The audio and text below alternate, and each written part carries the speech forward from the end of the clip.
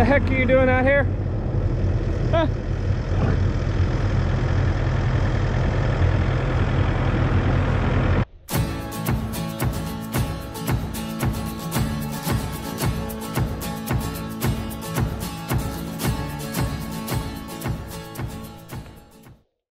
Hey guys, it's Dusty Baker, Cross Timbers Bison. Welcome back to our channel. Check this bad boy out right here. Heck yeah. You know, if I've got this, I'm doing some serious work. Yes sir, we're building some fence, but first I gotta get some brush out of the way, some trees out of the way. I've driven one of these things before and it's one of the funnest things you can ever operate. And if you've ever operated one of these before, you know what I'm talking about. So, time to get to work. Got a big project going. Gonna build this fence to fulfill one of my goals, which is rotational grazing. I've been wanting to do that and we're gonna do it right here, right now, beginning process. Push some timber out of the way. We got the auger attachment also to drill holes. Got some rock out here on this property, so we're gonna drill some holes. The big machinery will be over with. I'll set the pipe, weld the H-braces together, stretch a line, set the T-post, come back through, run our barbed wire. We'll have a fence. Got to hang some gates too. We're gonna put 2 gates up. The purpose of this is to do rotational grazing. A big thing that we're doing here so that Big Joe and the ladies can have their own lot, and we can rotate actually both herds around with Big Joe and the ladies, and then Dunbar and all the females that he has. That herd, my big herd, will be able to rotate these animals around by doing what we're about to do. Stay tuned guys, and I hope you're in for a treat. Let's get to work.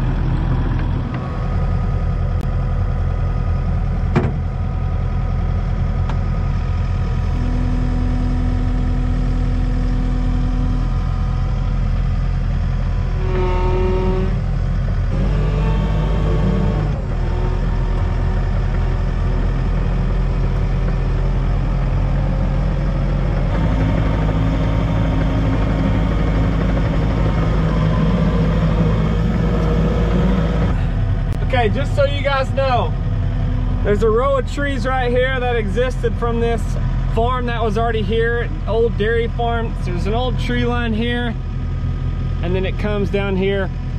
That tree line is okay. I'm gonna put the fence on the other side here, so I've got to clear this whole row out because our fence is gonna go right on the other side. Plus, I just don't like these shrubby trees. There's crap in there. There's an old fence in here that I've got to tear out, so that's probably one of the tough spots about this. And I gotta pile it all up and make a burn pile for later. But I gotta clean this out and gotta get that fence out. Plus it's just not safe for the bison, and put our new fence in. It's time to start clearing some brush. This is my first time to do this. I don't know if you guys can tell, but I'm really excited. Riding this thing is awesome. I mean, I gotta get me one of these. I got to get me one of these. Probably can't afford it for sure, but I'd love to have one.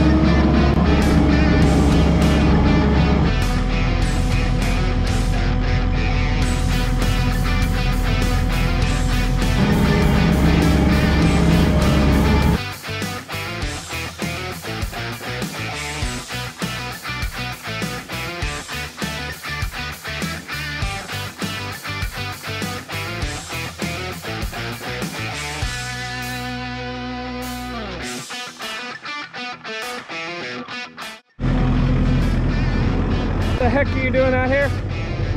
Huh?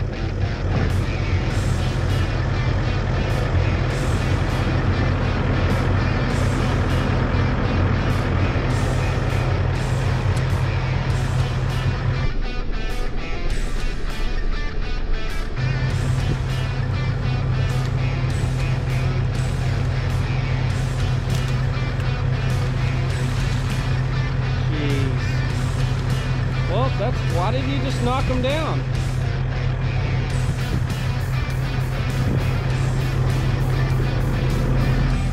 Hell no.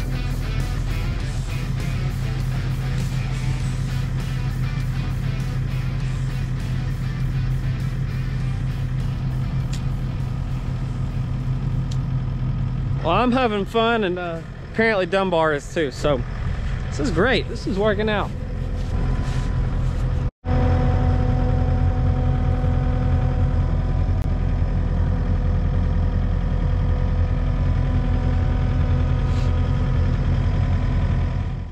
Woo! This thing is awesome. I absolutely love driving this sucker. It is. I'm kind of figuring it out a little bit. I've never done this before, but you really see how powerful this thing is. I'm not trying to do a promotional video or anything either, I promise you. GP doesn't sponsor me, or I don't get stuff free from them. I just like supporting local companies, local businesses, and good people. This is fun, clearing this stuff out. Like I said, it's an old fence line. You can see this old, got some field fence right here, and then a couple strands of barbed wire. There's no telling how old this is from this old dairy farm, but the bison are enjoying it. Of course, they're always curious. Say hi to Eleanor. Eleanor, she's hanging out with everybody, but they love playing with cedar trees. As you can tell there, they beat a bunch of these cedar trees up. But bison are so curious, they want to see what's going on, so they're just down here watching me and hanging out. But it's going great. I got started late this evening, so I'm kind of figuring it out. It's taken me a minute. Some of these trees, I got to get it up pretty high. Once I lean the trees over, I can get underneath it with the front end of this sucker and really use these teeth here on the front end of this loader and get up under there and really root these guys out and push them. Once I get them all pushed over, I'm just basically going to stack them up and get them out of the way, and we'll burn them in the future. Always stop. It's nice to stop and see the bison hanging out on a pretty sunset here. I'm excited to see how this looks and open this place up a little bit and then build our fence. We're going to call it a day. As the sun's going down, it's getting dark. And then I'm going to be back out here in the morning and clean this out. Then I'm going to start drilling the holes, and I may find some stuff to do with this on the farm while I'm here. There's always stuff to do with machinery like this for sure. All right, we'll see you guys in the morning. All right, good morning, guys. Welcome back. I had a blast on this thing yesterday evening. This sucker is fun. Kind of something I thought of early this morning. Because I rented this thing. You got to use it while you have it. I rented it for all weekend. You got to go and you got to use it up, use it as much as you can since you rent it. But thought of something this morning. It was early, and it reminded me of when I was in football. You know, strength and conditioning. The boys would come in and they would work out early in the morning, and I remember our strength coach, Coach Roberts, he would come in and he would say, "Let's get excited. Let's get excited." Of course, to a bunch of 16, 17-year-old boys at 6:30, 6 o'clock in the morning, they weren't too excited to get up and lift weights. I promise you that. But he's a great strength coach, and I could talk about that forever. But it made me think about, let's get excited. I don't even have to hear that. I don't have to get that motivation from him this morning, because I've got that right there, and I get to do this. So no motivation needed when you have a big toy like this. It is absolutely fun. So with that, I got all of this pushed yesterday. Guys, I'm like halfway through. I didn't even realize that. I'm going to continue clearing this out. Going pretty good. I'm figuring it out. Pushing it over the top and then getting underneath and rooting it out has been pretty successful for me. But basically, this is what our result is. Here's the bad part, is we've got a bunch of this in it. So this old fence, no telling how long it's been here. And so that's part of it, what I'm dealing with. And I gotta be careful and pay attention so that nothing gets caught up in the skid steer, especially that barbed wire. But what a beautiful morning. It's frosty this morning. It's beautiful.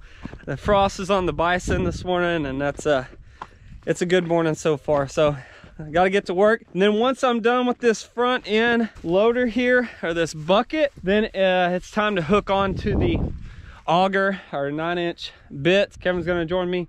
We're gonna start digging holes for our fencing to set our pipe in the ground where we'll make our H's, our H braces, and we're gonna hang gates. So stay tuned, guys. I hope you enjoy the day. Maya, you ready? Huh? You ready?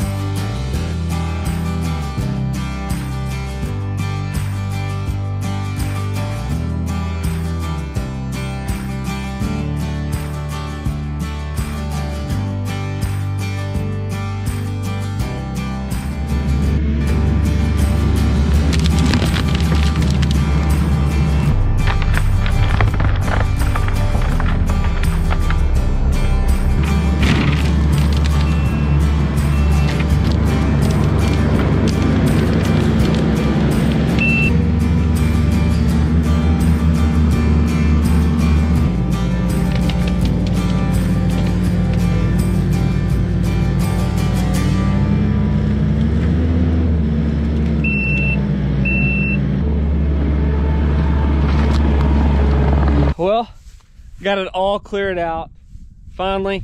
Actually didn't take me long, a lot shorter than I thought it was going to, but I got it all cleared out and I got it piled up right here. There's a bunch of what we call piss elms. I don't know if that's the correct term, but piss elms, some hackberries. There was some cedar in here. Like I've said, the bad part was there was an actual fence in here, and this is what's left, which is awesome. So we'll take care of this later and we'll burn it. Cleaned out a bunch of other cedar trees that was out here in the pasture. So we're gonna go straight across here. We got an auger to put on the front of this Kubota implement, and then we'll dig the holes. We got to get them at least 2 feet. If you can get 3, this is a rocky place. We'll have to go through the rock, so it's kind of hard sometimes. Takes a little bit to dig these holes, but that Kubota will help a bunch. Like I said, my goal and the idea is to have a lot. See, you can see the main barn up there. Big Joe and the 2 ladies are over here in this area. I've got the main herd locked up right now because I'm out here working. So it'll come across here. We'll have a lot here, a lot in this side, and this is my latest one. I built that this past spring. You can go back and watch one of my videos of how we build fence, which we're about to do that again. So we've got that one. We'll have this one and this big lot here. I'm not sure our acreage, how many it would be. I want to say it's probably maybe 3 or 4 acres a lot, and the idea will be to rotate these animals, you know, like every 8 days or something like that. Just try to keep them moving. That's the goal with Big Joe and the ladies as a herd, and Dunbar and that big herd as their own herd. It's going to be a little bit difficult to rotate, but we're gonna figure some stuff out, and I think we'll do the best we can as long as they're both getting some good grass when the grass hits in the spring and in the summer. So next thing, just dig the holes, and then we'll set the pipe. We'll put it in concrete. Usually takes about 2 bags.